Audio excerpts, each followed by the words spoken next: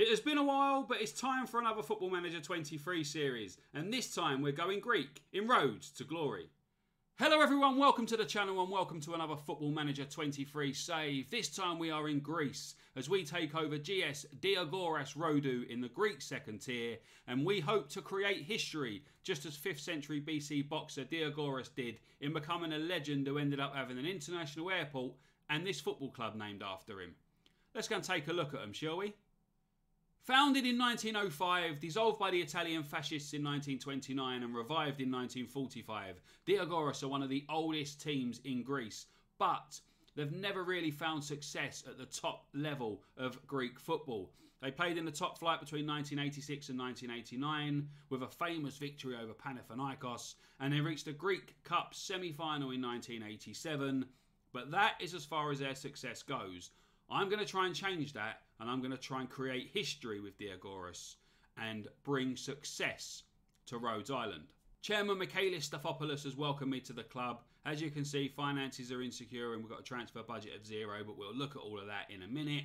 Our fierce rivals are Rhodes, who play in the level below us but share a ground and are hoping to try and get success before we do. Stadium is currently a 3,700 capacity stadium, but we'll have a look at the stadium at another point. Basic training facilities, below average youth and basic youth recruitment means that this is going to be quite a tough job. But let's go and look at the players I've got at my disposal. We currently have 16 first team players at the club, and we're going to start with the goalkeepers. Our first one is Alexandros Athanasopoulos, 25 years old, current ability of 2.5 stars, potential ability of 3 stars. Looks to be a decent enough goalkeeper, but he's only rated as our 3rd best. Giannis Galanis is our 2nd best rated goalkeeper, 23 years old, potential ability of 4 stars, another sweeper keeper, got some decent attributes, and could be a decent goalkeeper in the years to come. But according to my star ratings, my number 1 goalkeeper is Giannis Bintsis. 23 years old, current ability of 3 stars, a 4-star potential as well. Another sweeper keeper who can play as a normal goalkeeper.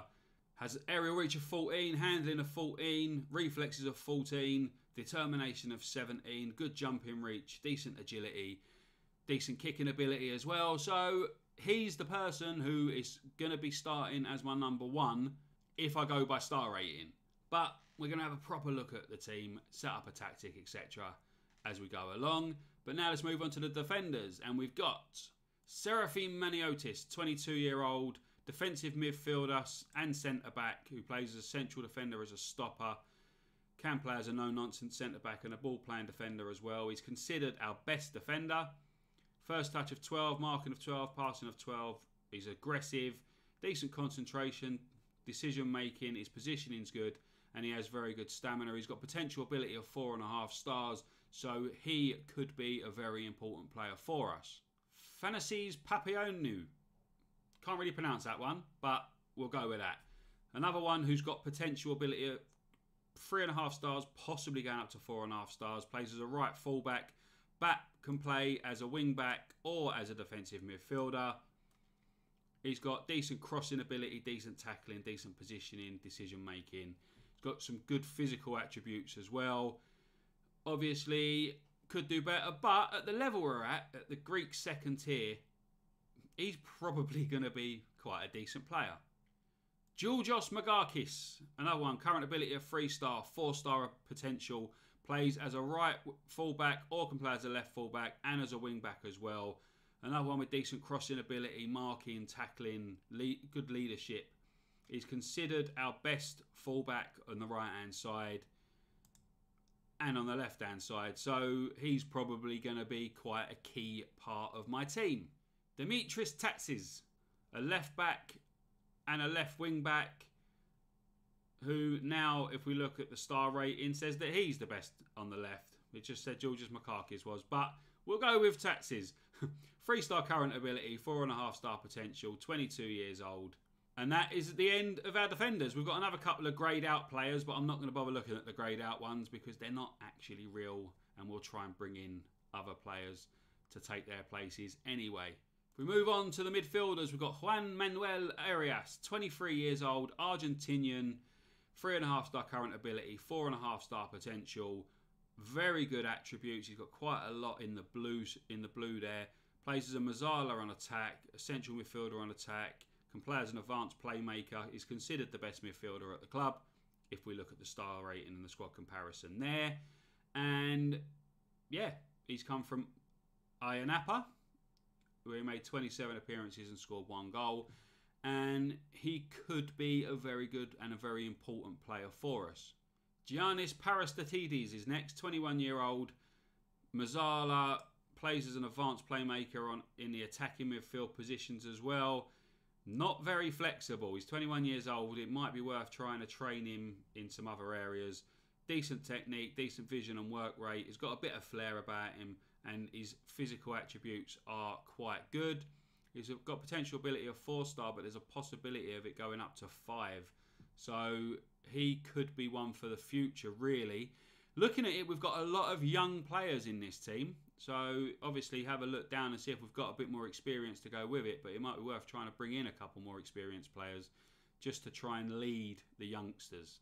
Georgios Vorgontsis, another Greek player, 22 years old, 2.5 star current, 4-star potential. Plays as a winger on both sides. Decent crossing, finishing, first touch, and some decent physical attributes. But 2.5 star current ability, he might not even be good enough for this level. But we'll wait and see. Viktor Lukic, Serbian, 21-year-old. He looks like our star player. 4.5 star current, 5-star potential. 4.5 star reverted winger on the right hand side. Can play in the centre of the attacking midfield or on the left. 13 first touch, dribbling of 13, finishing 11, crossing corners of 11. Can shoot from distance. Has got good passing, good technique, good physicals, good mentals. And he will be the #1 name on my team sheet by the looks of it. I've obviously got to look at the rules and stuff for this division because I've seen the foreign sign on a couple of players. I'm not quite sure how many foreign players we're allowed and stuff, but we'll keep an eye on squad selection rules and stuff as we go along. Vasilis Siantoulas, he's available for loan, but he's a 2-star current. Looks like one for the future. He's 20 years old, can play anywhere along that attacking wing or attacking midfield positions. He's not quite good enough for the first team by the looks of it, but he's got very good natural fitness. He's got a bit of pace, bit of acceleration, bit of agility, decent first touch and decent work rate. So could be someone that can play a part as a backup. Mubarak Adesina, Nigerian, another one who is on that foreign thing. So we'll have, like I said, we've got to keep an eye on that. Potential ability of 4.5 stars. Another winger, attacking midfielder. Some decent attributes there, but he might again not be good enough. Bogdan Stemenkovic, another Serbian, 24 years old, so a little bit older than the players we've been looking at. Plays an inverted winger on the left, or he's a natural advanced forward, deep lying forward, pressing forward. And again, so the second Serbian is going to be our second star player. Good Super League 2 player, could improve a lot. 4.5 star current, 4.5 star potential. First touch of 16. Everything else is pretty much blue. And he looks like, along with Viktor Lukic, he's going to be one of the first names on my team sheet. Yanis Lahiol, can't pronounce that one either, but he's a 27-year-old French player, 27. He's ancient compared to the rest of this squad. 4.5 star current ability, 4.5 star potential, so he might be a little bit older, but he's also going to be one of the first names on my team sheet, although I've just noticed that he plays in the same positions as the last one we looked at. So it looks like we've got some decent ability in the same areas. We'll have a look at team depth and stuff as we go, but it looks like we've got some really good potential, really good quality in the same positions. And the last player is Michaelis Manias, 32 years old. He is definitely ancient compared to the rest of the team. He's our main goal scorer or goal threat by the looks of it. He's the only player who plays just up front. According to this, he's our main striker. 4.5 star current, 4.5 star potential. Finishing of 13, first touch of 12, heading of 11, long shots of 12. Plays as a poacher. And he's new at the club by the looks of it. Hasn't got the greatest goal scoring record though, really. 333 appearances, 97 goals for 15 different clubs. But he is that person who brings a little bit of experience to the club, and according to his star rating, he's our best striker. And we do have an under-19s team, which has quite a lot of potential in it. So, obviously not for the first season, but as we look to move on in Season 2, maybe Season 3, players like Dimitrios Kafdiranis, Kostas Monokolis and Dimitris Vassouras will be players that are going to be on my radar, all 15 years old at the minute. In the next couple of seasons, I can see them coming through to the first team because they all have potential 5-star potential ability. Right, a quick look at our squad plan and we'll show how much depth we have in this side. And for goalkeepers, yeah, there's not much ability really. We've got 3 goalkeepers, but none of them are really that great. Right back, 2.5 stars. Georgios Megakis is top with Thanasis Papaionou, who can play there as well. Left back is Dimitris Tatsis, and Megakis is backup. In the centre of defence, we've got 1 defender, Serafim Maniotis. So we need some strengthening there, really. Again, Maniotis is our best defensive midfielder, and Papaionou can play there as well. I've set them up in a 4-3-3 with a defensive midfielder at the minute. I may have to change depending on players that I can bring in and stuff. I was going to try and play quite narrow, but as you'll see in a minute, I've got better wingers than what I have attacking midfielders in the centre. Juan Manuel Arias is the best midfielder, and Giannis Parastatidis can play there as well. There's not much depth. So I may be bringing a few of those under-19 players into the first team squad quite early. Victor Lukic is our best player on the right wing, and Bogdan Stemenkovic is our best on the left. And then Manius up front.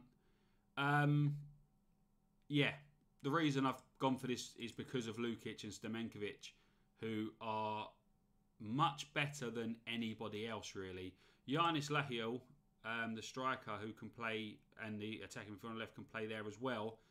So it might be a case of possibly moving Stemenkovic into the middle and putting Lahiel out wide, just to try and get my best players in the team to start with. But it's only the 1st of August, and we have until the end of September before the league season gets underway. So we've got plenty of time to try and strengthen the squad, try and bring in a few new players, and play some friendlies and see where we're at. Obviously, the finances come into it when we're looking for new players and to strengthen the squad, and our financial status is insecure. Our bank balance is minus 83,540. We have a transfer budget of 0, and we're currently spending over £9,000 a week on wages, with our wage budget is 8,313. So it's going to be tough. It's going to be a very, very tough start to the save, but I'm confident that I can do what I want to do here. The club vision is just that we avoid relegation. So we've got to avoid relegation, be competitive in the Greek Cup, so basically just show up, don't get beat 12-0. Work within the wage budget, so I've got to sort that problem out straight away. And we've got to work towards repairing the club's financial damage. Something I've never really understood on this game, and something I will never understand, is why the manager's responsible for repairing the club's financial damage, especially when I'm a new manager and I've got nothing to do with it happening in the first place. Our supporters, we have a 10% hardcore, 33% core, 18% family, 17% fair weather, 22% casual, and no corporate fans. All they want us to do is get the better of our rivals if we ever play them, and avoid relegation. So basically, the aim is avoid relegation and look to build for next season. We're not going to try and do anything amazing this season. All we're going to do is try and look to the future. Supporters' influence on the board is high. There's 21,400 social media followers and 174 season ticket holders. So we've got decent support. We've got not a bad vision, not a bad squad. So there's something to work with at the start of this save. So we're not going in completely ruined. At least we've got some players and we've got some fans. I ain't got any money, but that can come later. I said we'd take a quick look at the ground. Diagoras Stadium is where we'll be playing our home games. The Municipal Stadium of Rhodes. Its original name was Arena del Sol. It was an Italian-built stadium. It's a football and cycling stadium. It's got a cycle track all the way around. There are some decent pictures on a site called pitched.tv who do stadium tours and reviews and stuff. As you can see, it's a little bit run down. It's a little bit of a rundown stadium. I presume it used to be bright yellow. It's quite faded now. There you see cracked concrete and dusty seats and a bit of a... It's a bit run down, isn't it? But again, the club's got no money. They're not going to be spending anything on getting the stadium up to scratch. As you can see there's the cycle track around the outside of the football pitch. And yeah, it's a stadium, isn't it? It's a bit run down and it's a bit rubbish, but we're playing in the second tier of Greek football. What do we expect? It's not going to be Old Trafford or St James's Park or anywhere like that, is it? So it's a football stadium, it has dugouts and it has a pitch and it has places for fans to come. So hopefully we can give those fans something to cheer about. We have a quick look on Google Maps. There is the entrance to the stadium with the big clock on the top. It's quite a nice entrance, I suppose. As you can see, though, it is quite run down. The paintwork's all stripping off. There's some trees and stuff around it. There's a restaurant there, though, look, right next to it. The Rock Style Cafe. Restaurant right there. Look, play football there, go for your dinner over there. Great, isn't it? It's Rhodes as well, so the temperature's going to be nice. The beach ain't going to be that far away. Take a little walk around the stadium here. There's a cinema, so we can go and watch films as well if the football's no good. Can't see inside the stadium.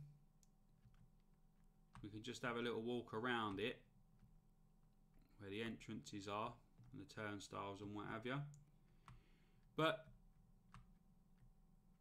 yeah, it's quite a rundown, dilapidated stadium. But hopefully we can bring success, like I said before, and get some money, rebuild the stadium, or do it up a little bit. At least give it a lick of paint. But anyway, that is the stadium that we're going to be playing at. It's a little bit of a walk around outside. We saw there's a cinema and a restaurant where we can go. And I might do a little bit more on Google Maps in future episodes. We'll take a walk down the beach or whatever. See how far away it is from the beach. But anyway, that is the first episode of Rhodes to Glory. That we have met the team, you've seen the stadium, and now I'm going to go and see if I can bring in some new players. We're going to play through the pre-season, see what we've got, see where we're at, try and get the players playing in some kind of decent tactical setup, and I'll see you again next time. That brings episode 1 of Rhodes to Glory to an end. Thank you very much for watching. I hope you enjoyed it. If you did, please do hit the like button. Subscribe to the channel. Hit the notification bell to know when future videos are going to be released. Comment below to say hi. Tell me if you enjoyed the video or not. And I'll hopefully see you all again next time. Until then, bye-bye for now.